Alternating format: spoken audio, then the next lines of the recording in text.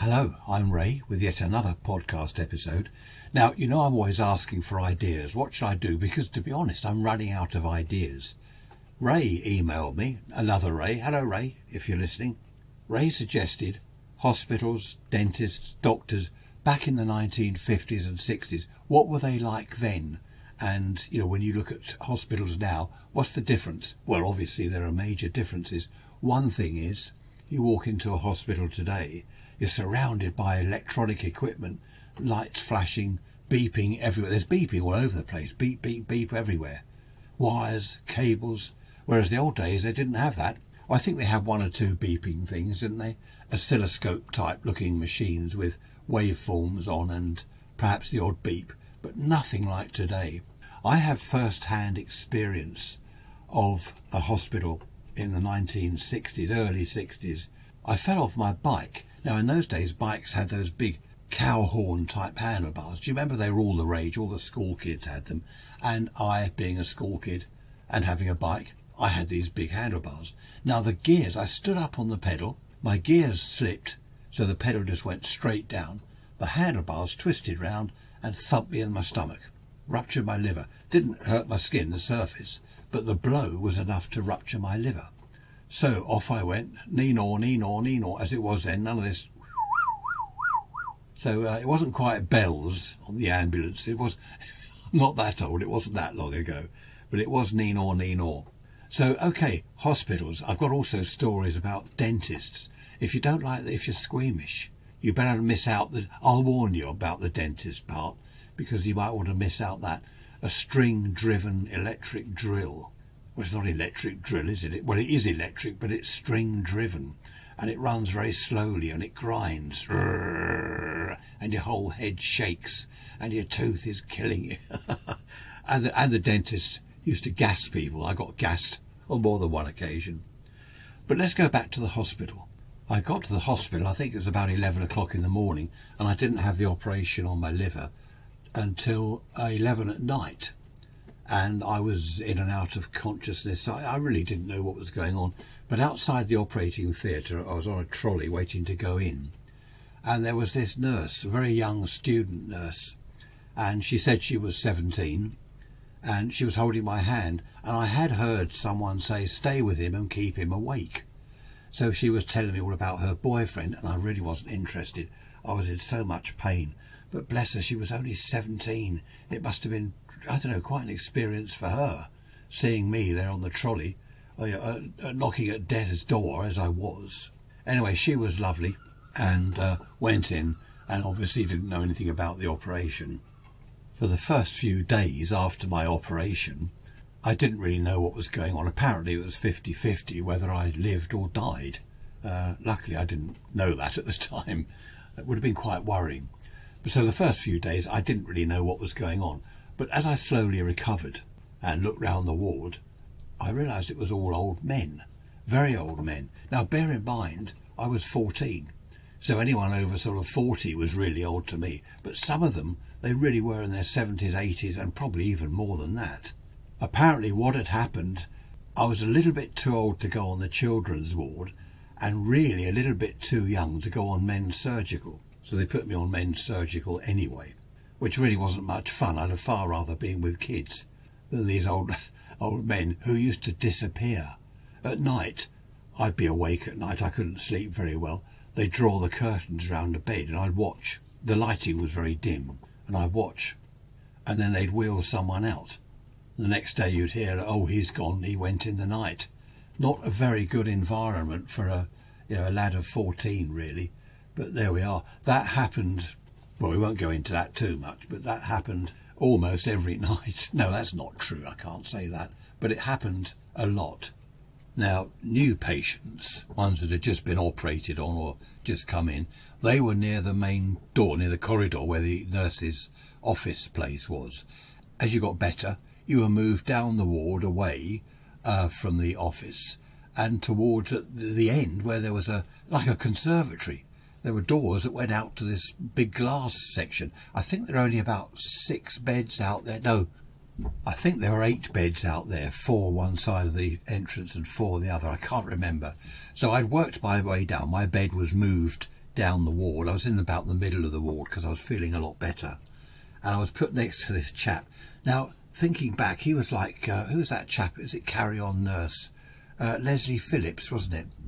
And he was always making lewd comments to these young nurses, which of course at 14 I found quite amusing. I mean, I daren't make any lewd comments, but this nurse came along and he was looking her up and down and winking at me. She was looking at me. I think she was taking my temperature or something. And he said, "Oh, you're a bit of all right. Tell me, nurse, is it true that nurses wear suspender belts and stockings?" And of course, I started laughing. And the nurse turned round and looked at him and she said, "Never you mind what we wear." I never forget her saying that. "Never you mind what we wear." And he said, "Oh, you're a bit of all right, you are. You're a bit of all right." And I think she'd heard it all before. I mean, you know, if you work on a ward like that, men's surgical, you know, you've heard it all before. I don't know how old she was, late teens, early 20s.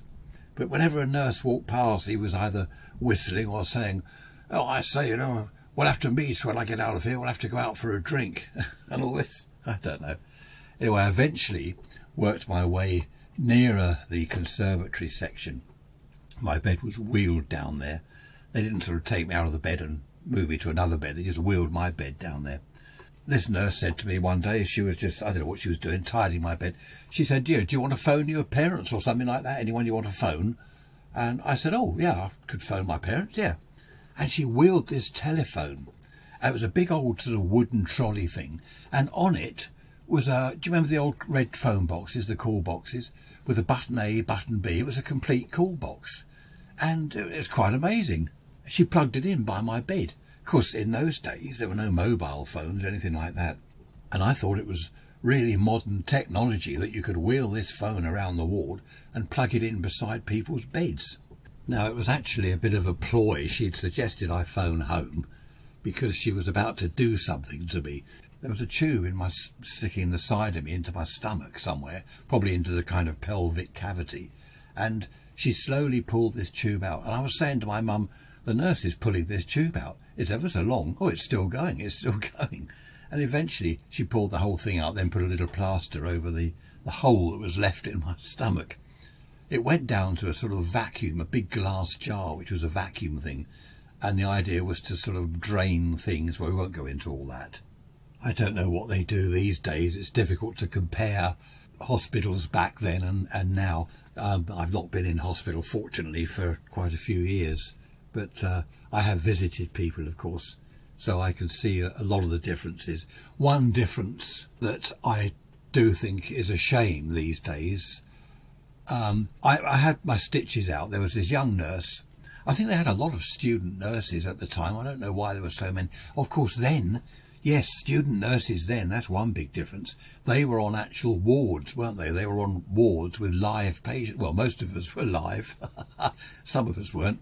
So that's the difference. These days, they go to university, don't they? They have no experience of the hospital. I mean, I don't know. This is what I've heard. So then they were put straight onto a ward like men's surgical and thrown in at the deep end. And this little nurse, it was time to take my stitches out. I was almost at the conservatory end of the ward. The next step was the conservatory. And she came up, pulled the sheets down, undid all this dressing. And there's these stitches, as I said, like bits of rope.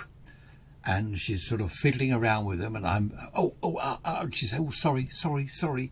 Poor thing." And she kept saying, "Oh, so sorry. It won't be a minute. I'll get these done. Oh, I'm so sorry." And this matron, now this is the difference, Hattie Jakes type matron, talking of Carry On Nurse, she came, she said, "What are you doing, girl?" This poor girl. She said, "I've taken the stitches out, matron." "That's not how you do it. Get out of the way." She was literally like that. "Get out of the way." And she almost pushed this girl aside. And she, honestly, she pulled my stitches out. Good grief. The pain. And she said to me, "Oh, stop complaining." "What's the matter with you?" I'll never forget that. "Stop complaining. What's the matter with you?" Because I was thinking, what's the matter with me? Well, you're torturing me. There was blood. This poor little nurse's face, she was looking at me. I thought she was going to burst into tears. There was blood coming out of where the stitches had been. Anyway, she did it. And she said to the nurse, "Now, dress the wound," and off she went. And this nurse was saying, "Oh, I'm so sorry." I said, "Don't worry, it's not your fault." But that was the difference back then. The matron was in charge. You know, there was no messing about. Nurses couldn't mess about. And I'm not saying they mess about now, but the matron was in charge. And when it was the doctor's round, oh, the matron was right, tidy up, you know, doctor's rounds. And all the nurses had to put away bottles of drink. No, not bottles of beer or wine or vodka, but, you know, orange juice bottles, all put in the cupboards. The whole ward was tidied and everything was neat. You know, there's nothing untidy on our little bedside cabinets, like a newspaper or magazine thrown. It was all hidden in the cupboards. And then the doctor would come round. Of course, the matron and a couple of nurses would accompany the doctor to each bed. Well, you've seen it all on the telly, haven't you, on the Carry On films? It was just like that. Well, not quite. It wasn't that funny. But I do love the Carry On films. They never seem to lose their, whatever it is, their brilliance. I eventually ended up out in the conservatory, and this young nurse came along, drew the curtains round me. Of course, I was next to Leslie Phillips, wasn't I? I don't know whether he'd arranged that or they'd arranged, I don't know. But I was next to Leslie Phillips in the next bed. And they drew the curtains round me, and this young nurse, and she said, was it a blanket bath or a bed bath? I can't remember. She said that I've got to wash you. And of course that started Leslie Phillips off. Are you going to strip him naked, nurse? Will you be removing your suspender belt and stockings? She totally ignored him. I could see her. She was sniggering a bit. I could see her face. She was sort of stifling a snigger, I suppose. Anyway, she carried on washing me, totally ignoring these lewd comments from behind the curtain. When she'd finished, she said, "I'll leave you to wash your naughty bits." Of course, that was it. Leslie Phillips, naughty bits? You can come and wash my naughty bits. Hey, nurse, come here, wash my naughty bits. She then burst out laughing, because I then started laughing, and it was really good. He was in the conservatory bit like me. He was due out any day, so he was a lot better. I was obviously a lot better, so it was a good atmosphere down there. We'd all started off down near the office when we were bad, when it was perhaps 50-50 that we would live or die. And of course, by the time we'd got to the conservatory, I think it was more of a balcony. I don't know what, no, conservatory is best to describe it. If anyone remembers back in the 60s, Men's Surgical, Ward 4, Worthing Hospital. There we are, I bet a few of you remember that. Ward 4, Worthing Hospital. Yes, happy days. Well, it was happy when I got to that end of the ward anyway, because I was due to go home. On the day I was to be sent home, I had long hair. It was the 60s. I had long hair, and a couple of these young student nurses came along with scissors threatening to cut my hair. Shame I lost touch with it. Had I been a bit older, no, it probably would have been dreadful. Had I been perhaps 18, I'd have been worse than Leslie Phillips. But there we are. That's just one experience of hospital back in the early 60s. It was great. You know, it really was good atmosphere. The food was dreadful. I don't know about hospital food these days, but the food was absolutely disgusting. I was 7 stone when I came out. I don't know what I was when I went in, but they weighed me. I was 7 stone. How about that? I got pretty thin. I was quite tall at 14. So that was my experience of a hospital. Excellent staff, excellent nurses, doctors, can't praise them enough. Now, if you're squeamish or you don't like the dentist, turn off now. The dentist and his torture chamber. My first experience of going to the dentist, I was in a pushchair. So I must have been less than 5, I don't know, 3, what, I don't know. I can't have been too young, I wouldn't have had teeth. Anyway, I went to this dentist, I remember it, in this pushchair. And he did whatever he did, and it hurt like hell. I had this bib on, and there was blood all down it. I was screaming. I remember screaming. And I was wheeled home by my mother in this pushchair with this bib, and there's blood all down the front. I'm looking down, there's blood pouring out of my mouth. I mean, that's no way to treat a child. Take him to the torture chamber. Good grief. The dentist, I remember seeing the drill. It was, as I said earlier, it was a string-driven thing, electric motor, presumably somewhere, and then these string things going around pulleys, and eventually coming down to the bit where the drill bit was, which was spinning. I mean, they're high-speed drills these days, but this was slow. It's almost like a hand drill, you know, the old-fashioned hand drill. He might as well have used one of those in my mouth, and it's going... My head was vibrating and shaking. There's blood. I mean, what sort of profession is that? It was a torture chamber. Later in years, I was still a child, I went to this dentist and he gassed me and ripped a tooth out. The gas was, he put this sort of rubber type smelling thing over my face and said, right, breathe in, sniff, breathe in deeply. And I'm going, nearly made me feel sick. I could feel my stomach churn, and I just sort of passed out, I suppose. I don't know what happened. And again, when I woke up, there's blood everywhere. I said, well, what's going on here? What's he done? And the tooth had gone, but masses of blood, pouring, gallons, all over the floor. In fact, there was someone put it all into a bucket. No, it wasn't quite that bad. Gallons of blood. I don't know. I won't go on too much about dentists because, I don't know, it's horrible, isn't it?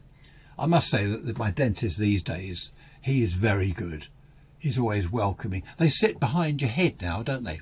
They used to stand up and kind of force this drill into your mouth. Whereas now they just sort of sit behind your head and do it kind of upside down, aren't they, from behind your head. It's, I suppose it's more comfortable for them. I don't know, I suppose it's better all round, really. That's enough of dentists. I don't like the places at all. I mean, with all due respect to dentists, nothing wrong with you. It's just your torture chamber I don't like. I must have been 7, 8, maybe 6, 7, 8 years old. My mother took me to the doctor. Now, in those days, the doctor was stern, and you didn't speak to him unless he spoke to you. Anyway, she knocked on the door, like you do. Come. His voice from behind the door. Come. So, good grief, that's frightening as it is. So we went in there. He was sitting at a huge desk, writing something with his fountain pen, as you had in those days, and a cigarette in his mouth.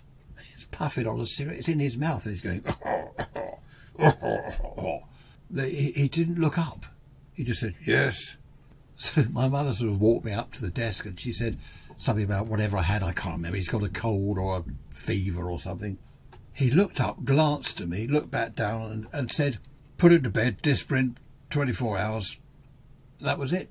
And she said, oh, thank you. Okay, thank you, doctor. And we walked out. That was it. I was glad to get out of there. The place was full of smoke. Enough to make you feel ill with all the nicotine in the air. But that was the first visit I ever remember to the doctor. I remember his name. I won't mention it. He's obviously long since gone. But I remember his name. It had that much of an effect on me, thinking, what is this? There's this headmaster type person sitting behind this big oak or wood, whatever it was, wooden desk. I don't know what it was made of. And barely looking up and coughing and spluttering on this cigarette. The smoke's all going up through his hair and his eyes. And that was it. That's all they ever did then. Go to bed, Disprin. Disprin was soluble aspirin, wasn't it? I don't know whether it's still available. Do you remember Disprin? That was it. Oh, and Lucasade, bottle of Lucasade. That's what you had to have. He didn't prescribe that, but you'd get that on the way home, the bottle of Lucasade.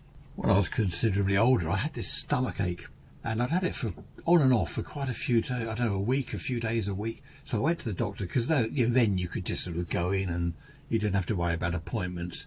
They gave you a number, like be number 12, and you'd look on the board on the wall where you hang the numbers, and it'd be, say, number 9. So when it was your turn, you hang your number on the board and go in and see the doctor. So I went in there, and it was this female doctor. I remember her name, but I won't mention that. She said, oh, you've got an ulcer. She hadn't examined me. She said, yeah, stomach ulcer. And I said, oh, have I? And I didn't know. I mean, she was the doctor, so I thought, oh, fair enough. Yeah, it'll be an ulcer, she said. So off I went to Southlands Hospital over in Shoreham. She made me an appointment to have this barium meal. It's like thick, horrible, radioactive porridge.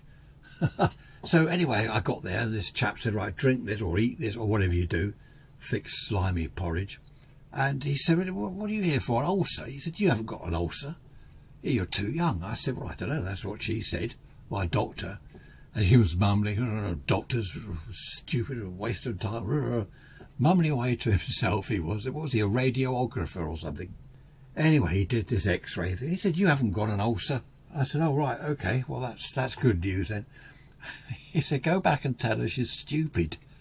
So I laughed, and he said, I'm serious. Tell her that I said she's stupid. And he told me his name. I think they all knew each other in those days, didn't they? Or knew of each other. Anyway, I didn't tell her next time I saw her. I didn't say, he says you're stupid. But again, very, very different these days, doctors' surgeries.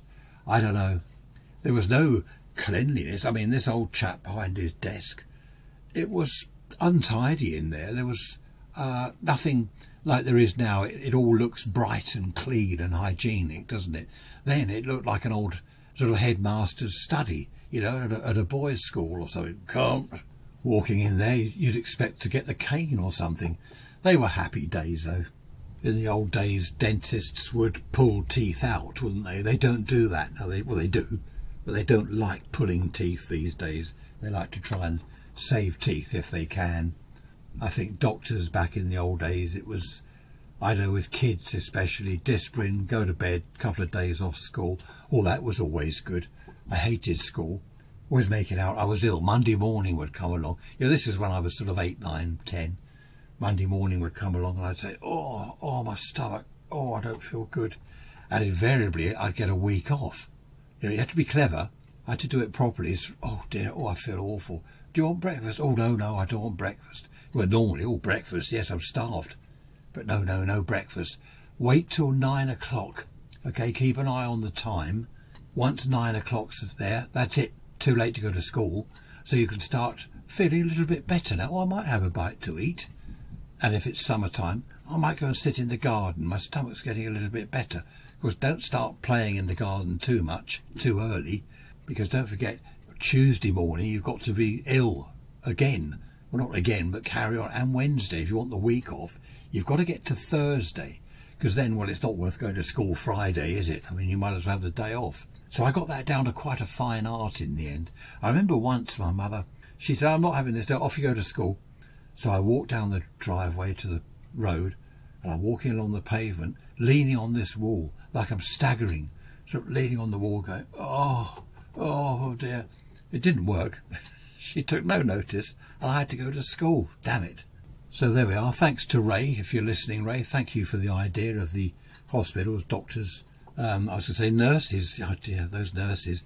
Had I been a little bit older, but there we are. I was 14. As I said, had I been 18, it would have been, well, it would have been dangerous, wouldn't it? Leslie Phillips and me on a ward together. Good grief. There we are. So thanks for the idea, Ray. If anyone's got any other ideas for next Sunday, let me know. Because, as I've said, I do run out of ideas. I think what I'll have to do, if nothing crops up, I'll have to do a general rant and rave and moan and complain. My wife calls me Victor Meldrew. I can't understand why. And another person she's associated me with or thinks I'm like is, was it Warren Mitchell? Alf Garnett. Actually, I wouldn't mind doing an Alf Garnett type podcast. Imagine that, an episode. Mind you, these days with politically correct things, I'd have to be very careful. It wouldn't work, would it? I mean, do you remember him? It's your Labour, isn't it? It's your unions, isn't it? It's your Labour. Except there were 1 or 2 expletives in between words. There we are. I'll give that one some thought. Alf Garnett. What was it? Till Death Us Do Part, wasn't it? And what was the other one? I can't remember. I'm boring you now. Thanks for listening. See you next week. Bye-bye for now.